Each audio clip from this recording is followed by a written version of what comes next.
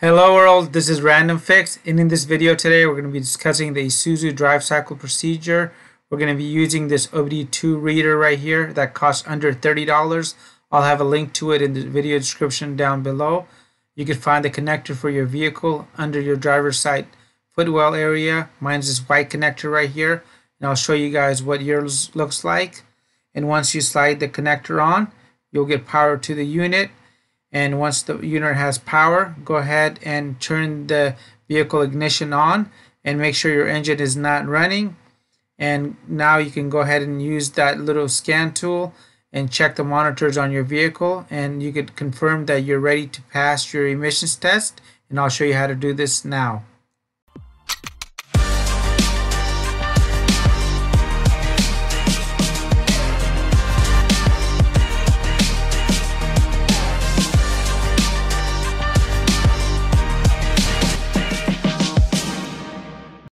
And before we jump into the drive cycle, check out the Smog Tips playlist.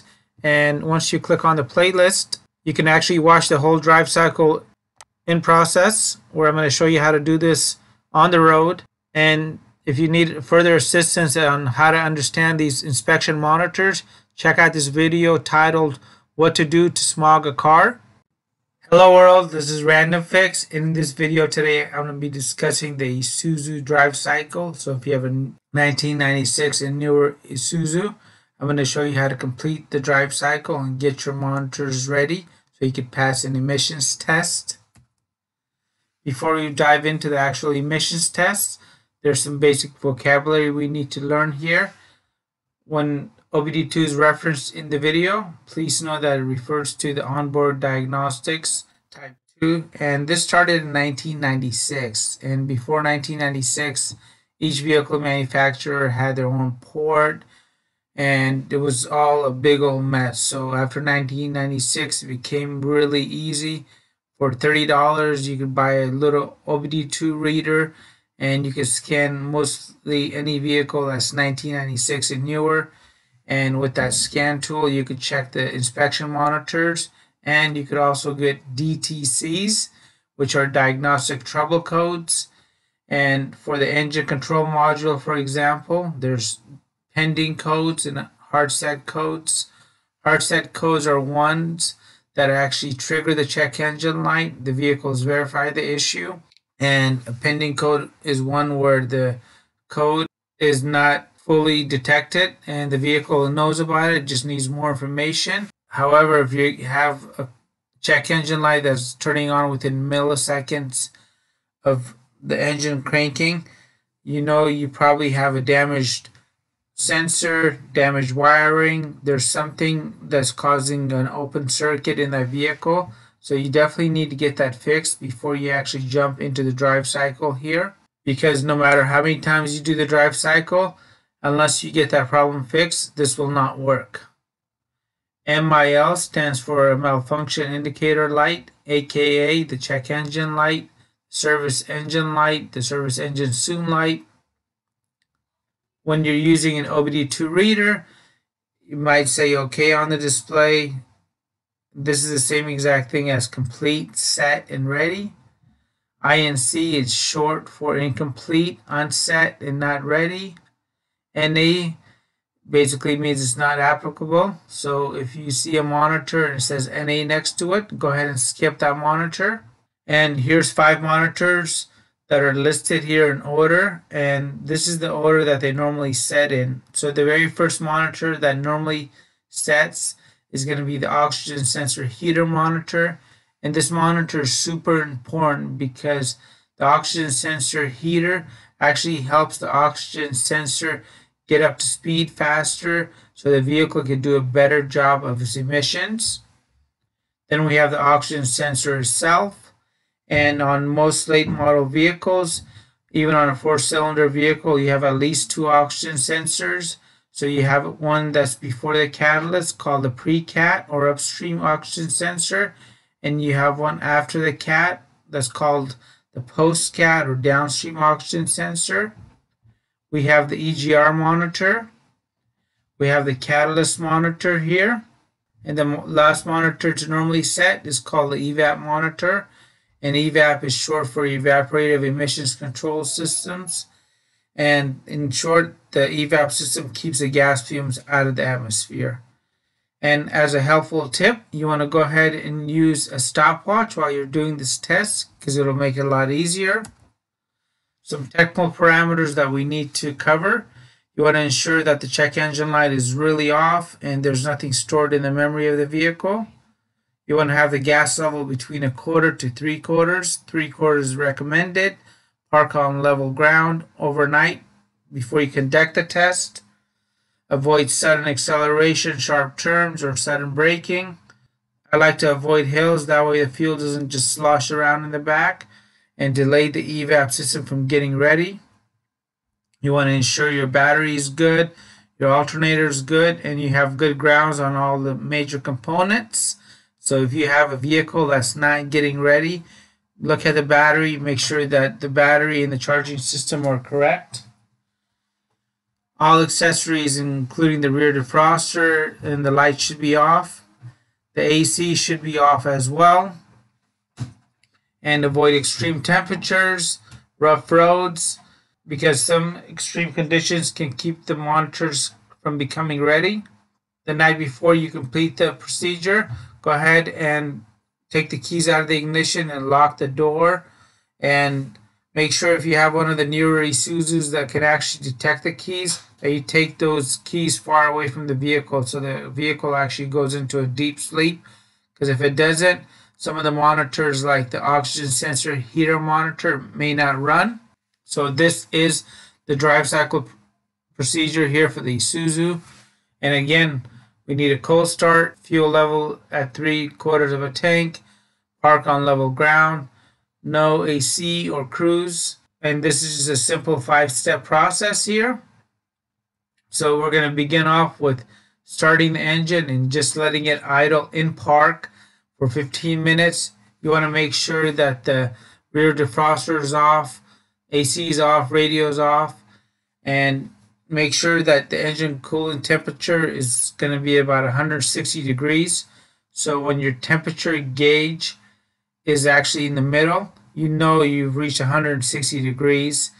And make sure when you're doing step 1 here that you don't move the vehicle, you don't touch the gas pedal. You just want to put the key in the ignition, start it, and let it idle for 15 minutes. Step 2, we're going to accelerate to speeds between 40 to 55 miles an hour using quarter throttle. Make sure we drive on a very flat, level road and keep that speed constant for at least 5 minutes. And make sure you're in the highest gear. So if you have a manual transmission, you want to be in the 5th or 6th gear. Step 3, you want to go ahead and slow down. And this is very important, the way you slow down. So what you want to do is remove your foot off the gas pedal and coast to under 20 miles an hour without touching the brake pedal or shifting gears. Once you're under 20 miles an hour, you want to go ahead and come to a complete stop by using the brakes. And once you're stopped, go ahead and let the vehicle idle in gear for 1 minute. So that would be D for automatic transmissions, and manual transmissions, go ahead and leave it in neutral. And then you want to do an additional minute in park.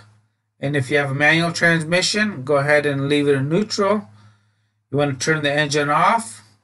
You want to wait 1 minute, and after a minute you want to go ahead and restart the motor.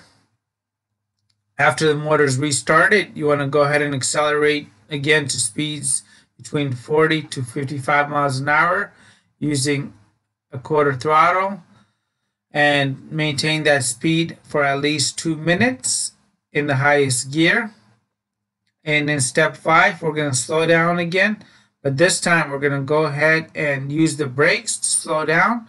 And once you've come to a complete stop, go ahead and let the vehicle idle again in gear for 1 minute. So drive for automatic transmissions and neutral for manual transmissions. Then we're going to go ahead and do an additional minute in park. Turn the engine off. Wait 1 minute. And after the minute is up, you want to turn the ignition on. use that Obd2 reader that I showed you in the very beginning of the video and check the monitors for the drive cycle.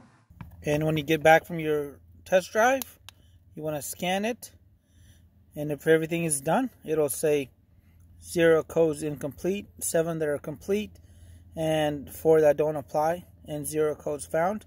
And this is a 100% chance that you're going to go ahead and pass your emissions tests as long as you haven't altered anything on your vehicle and your vehicle passes the visual inspection as well, which I'll cover a little bit later. As a helpful tip, only focus on the unset monitors. So if your EVAP is not set, you want to focus on activities that help the EVAP get set, like parking on level ground and making sure that the fuel is not less than a quarter tank and no more than 3/4 of a tank, avoiding those hills, avoiding the sudden turns, sudden braking, sudden acceleration. And if your catalyst isn't set, you want to focus more on the high-speed driving, such as in steps 2 and 4. If your EGR is not set, you want to focus more on the coasting during your everyday drives. So you want to coast to speeds of under 20 miles an hour and then use the brake. If your oxygen sensor and oxygen sensor heater are not ready, you want to focus more on steps 1. Basically, make sure that the vehicle is properly warmed up. I like to let the vehicle warm up an extra couple of minutes, especially in some of the colder months.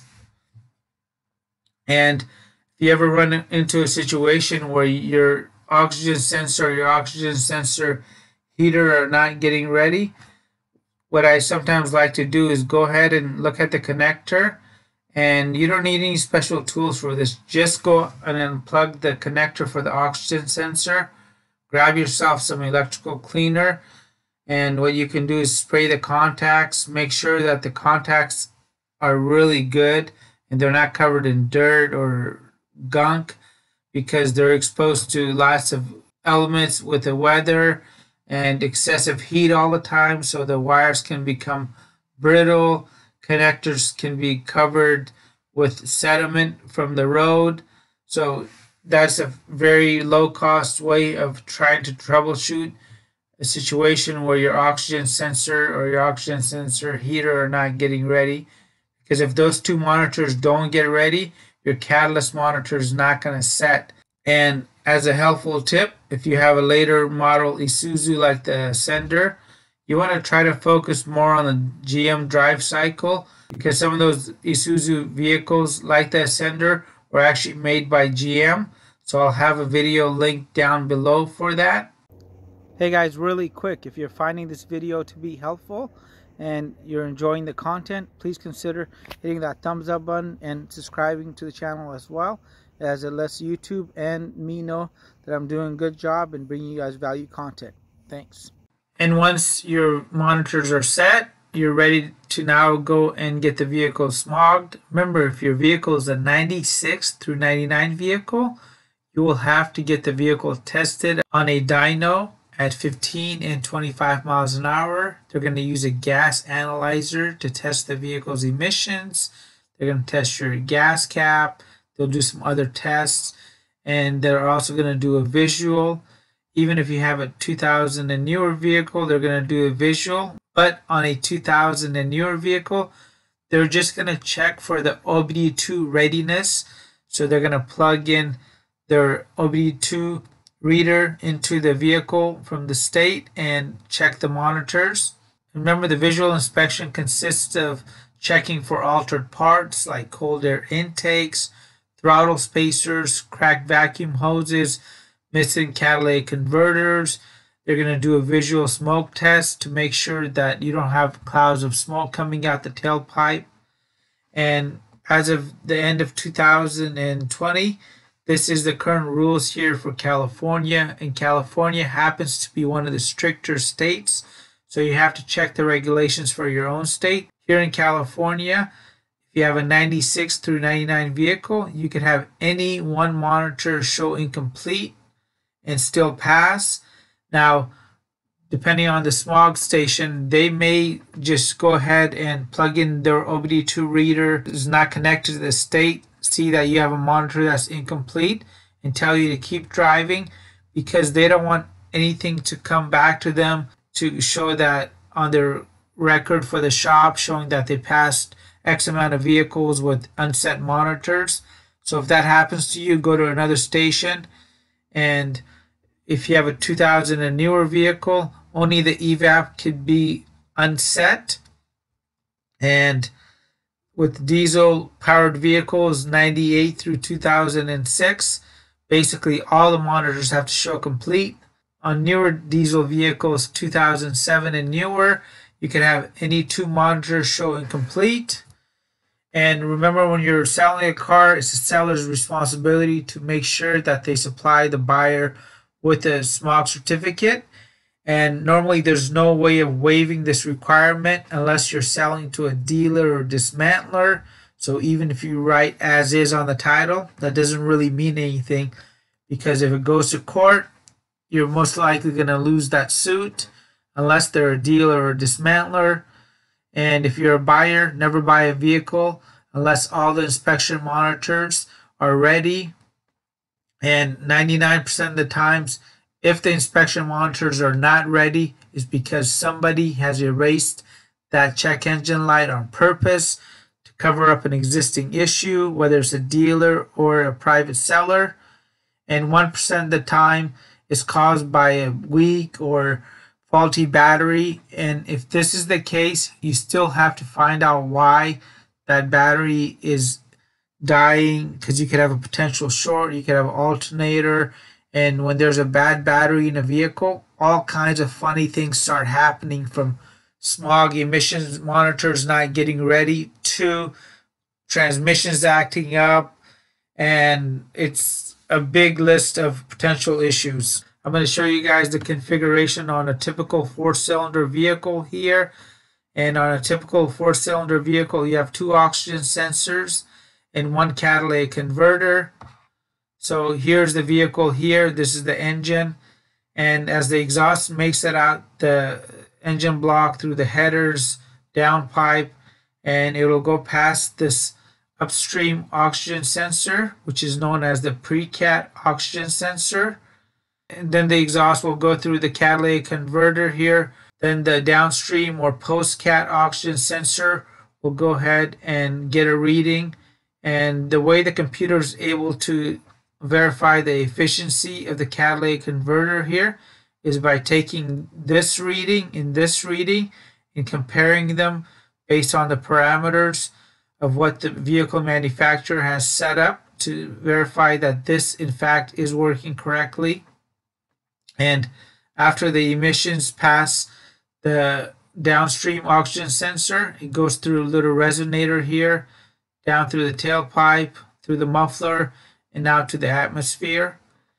And here on a 6-cylinder or 8-cylinder, I'm going to show you guys a couple of diagrams down here. On these, you can have 3 or 4 oxygen sensors depending on the setup, and 1 or 2 catalytic converters. So if we look at this diagram right here, this is a V6 motor. So it has a total of 6 cylinders, 3 on one side, 3 on the other side, thus making it a V6 motor. And whatever side cylinder number 1 is located on, that's called bank 1. So if you're dealing with an emissions issue and it tells you that sensor 1 on bank 2 is bad or acting up, you can look at the opposite side of cylinder 1 and know that it's the opposite side, this sensor right here, that may potentially need to get replaced. So we have 1, 2, 3 oxygen sensors on this vehicle and 1 catalytic converter. And this too is a V6 motor.